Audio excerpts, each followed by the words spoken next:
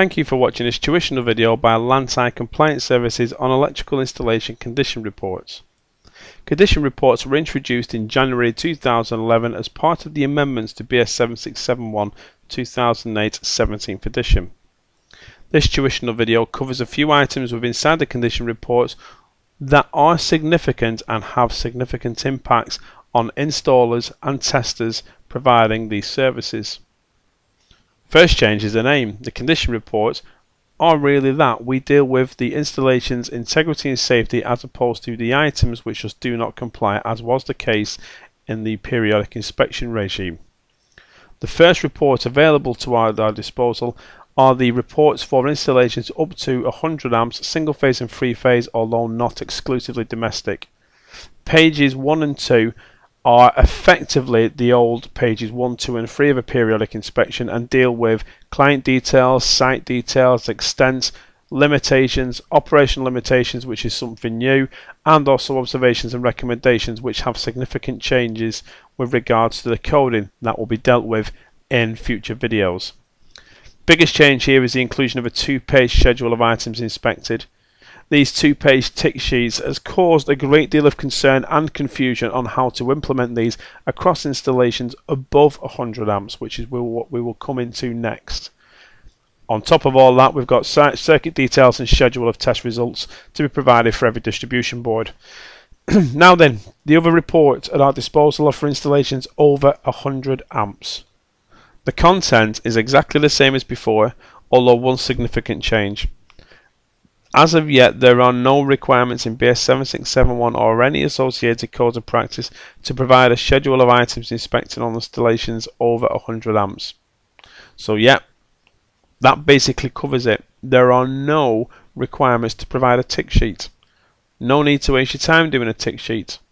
If you're working on an installation with a 1600 amp ACB at the point of origin, your lads should be pretty well clued up, experienced and qualified to not need spoon feeding. With respect, if you look in the back of the regs, you will also see a list of items which can be inspected, and you can agree what needs to be inspected with the client before commencing the project. However, there are still no requirements for you to provide that in a written form. So as it says, at present there are no requirements to provide a tick sheet for installations over 100 amps, single phase or three phase. That should reduce a significant amount of work, especially for national testing companies which are still providing tick sheets and maybe just deleting the 100 amps by some means of a PDF changer. This has been recognised and dealt with by many of the large software providers. We're looking at Amtech Power Software, Amtech Fast Test 2012 here, and as we can see on the schedules of items, it said that it's for up to 100 amps. If you notice just above there's a little tick box that says include this schedule when printing. So if you untick that box, when you process and provide this report in the form of a PDF, there will be no tick sheet. You don't need to provide them. You've got enough to do as it is. So don't bother wasting your time. For further information regarding this and to get it from the horse's mouth, if you go onto your address bar and just type in www.theiit.org, go to the IET website, the IET with a gentleman who kindly provided us with the wiring regulations in the first place, tick in the search bar on-site guide. Yes, I know it's only for installations up to 100 amps. However, there is a really good video on the IET website regarding the on-site guide and the changes within the on-site guide in relation to the amendments to the wiring regulations, and there is a good section there regarding condition reports that do tell you, so effectively from the horse's mouth. So this isn't my interpretation, this isn't a misinterpretation or a misunderstanding of the wiring regulations, getting straight from the horse's mouth here, that there are no requirements for installations over 100 amps to be sporting a tick sheet of items inspected.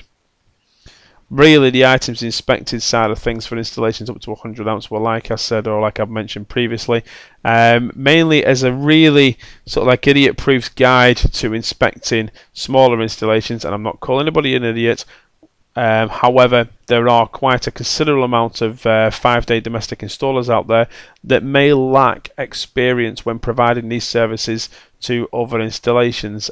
So therefore, by putting it down in a pretty straightforward, shouldn't really get yourself your wires crossed guide to inspecting, if they follow that point by point by point, then they should really cover all bets. But for the boys out there that have done the 4-year proper apprenticeship, who have got years of experience, you don't need to be told how to suck eggs. And I think this has been well addressed. I hope you found this informative. Please subscribe to our YouTube channel and provide us with information if you want to email me across with topics. That would be a great help.